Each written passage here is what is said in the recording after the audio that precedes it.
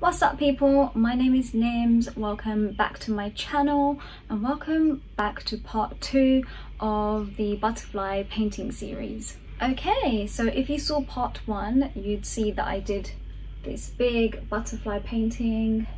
I'll leave a link at the end so you can go and check that video out. Now I'm going to create a butterfly tornado inspired painting. It's not as carefree as this painting that I painted, but still is fun and a lot more detail. So if you want to come along and paint with me, or you just want to see the process of how I create this butterfly tornado, then please keep watching.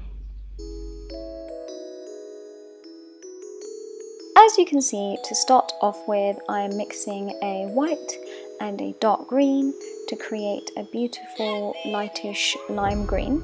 I'm just mixing that up with my spatula before I go ahead and spray my board with some water. Yeah, and then I'll just spread the whole colour across the board evenly. Also for this, you can see I'm using a big flat brush. I mixed up some more green and white to add another layer to the canvas. I think I added a bit too much white, so it looks a bit lighter, but I promise you this canvas is still green.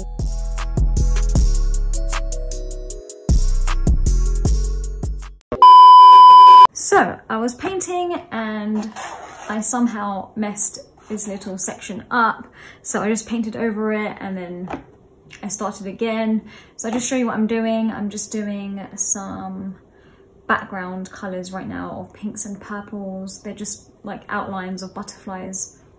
Right now they're the base, so they're not going to be the main focus. So I'm just like building background colours right now, really. Just to give it more depth and make it look like there's a lot more butterflies than there are, and yeah, and then the main ones are going to look a bit more detailed. I'm just taking pinks and purples and white. I want it to be quite light because the butterflies on top are going to be darker. So I'm just sort of doing like a flower shape. Just going to slightly twist it for my comfort. Oops, not enough paint. Should put more white. Yeah, just kind of like this. Just gonna twist it again. Yeah, this is what I'm doing so far, and then I'm just adding whites and purples to give it a bit more depth. For this flower-like shape, I am using a small round brush. I think the number is number 4 for the brush, and for the bigger flowers, I just use the same brush, or I use one slightly bigger. I'm not showing you the whole process of these shapes as it can be a bit repetitive, and you get the gist of what I'm doing. But you can see that I'm using purple tones, pink tones, whites to mix them to create lighter shades of purples and pinks. I'm blending them all together so you get various tones.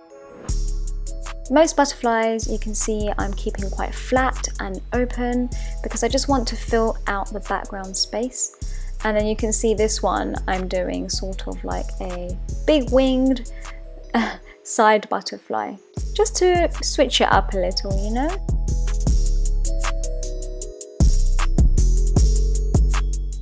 If I'm going to be completely honest, I didn't really know where I was going with these whole butterfly flowers.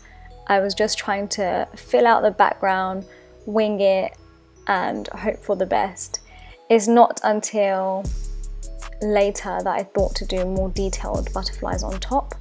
That was my initial plan, but yeah, just at this stage, I didn't really have a vision of what it was going to turn out like. With that said though, I absolutely loved the pinks, purples, whites coming together.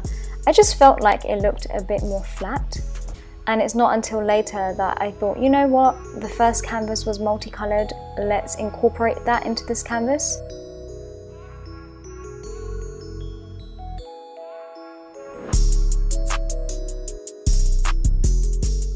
Also, I just think it's such a nice touch to add artwork along the sides of your canvas as well.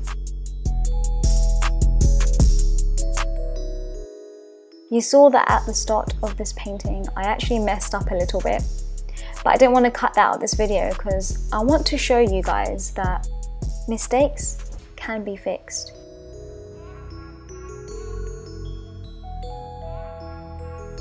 So I have completed the background colours. Now I am just layering all of the detailed butterflies on top, as you can see. I love how the underneath colours add depth. That's what I was kind of aiming for. I've done a few already, as you can see. I just wanted to perfect a few butterflies off camera, and now I'm going to show you the rest. I've already painted a few on top with black paint, so yeah, let's go ahead and fill in the rest. Okay, let's start with this big butterfly right here.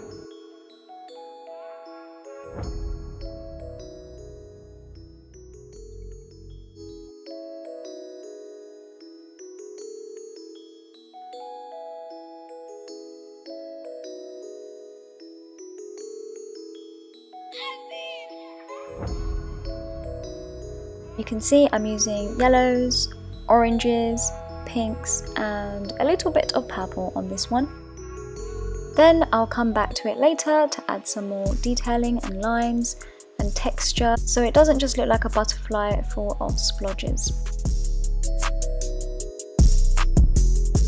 So this butterfly wasn't a mistake, but I just wanted to cover it up because I didn't like the way it was sticking out of the purple butterfly next to it. So I'm just outlining another butterfly.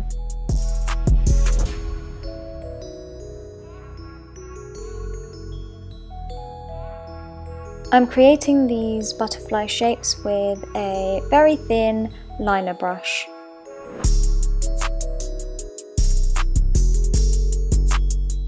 I love this green and yellow mix, so let's bring it on this big butterfly. The butterflies slash flower shapes underneath, as you know, were just to fill up background space. So now I'm more or less covering them up with detailed butterflies.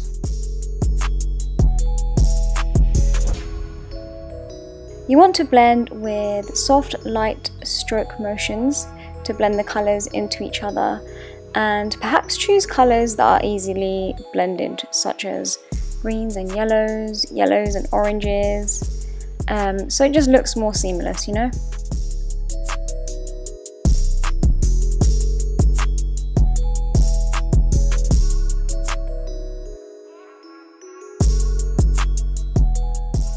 I don't know how well you can see, but I'm using this metallic pink. I use quite a few metallic colours, golds, silvers, etc. to this piece just to add a little more dimension, and plus it looks pretty. I mixed that metallic pink with a darker pink shade too, again just so it's not one flat colour. I'm just outlining butterflies at this stage. You can see I've already done quite a few. They are all different shapes and sizes, just like how they are in real life.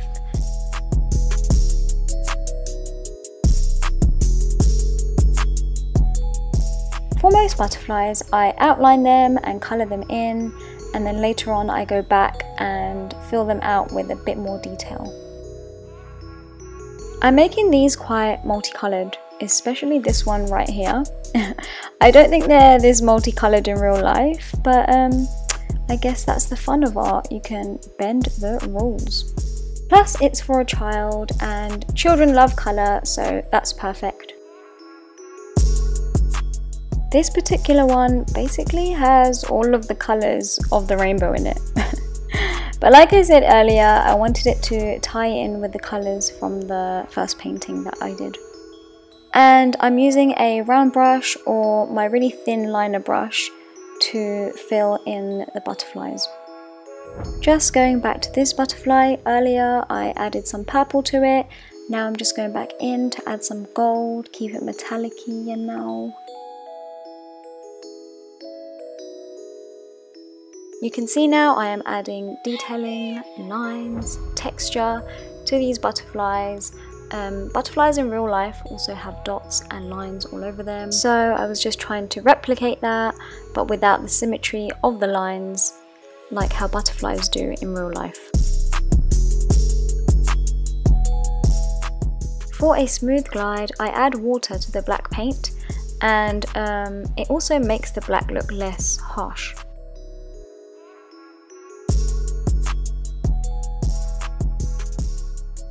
I'm super happy with the outcome. I absolutely love the colours. I love how I made it look textured.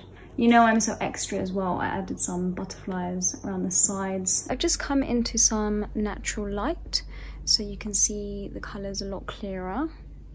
You can actually see the background colour now as well. It's kind of a minty green that I went for to complement the pinks. Yeah.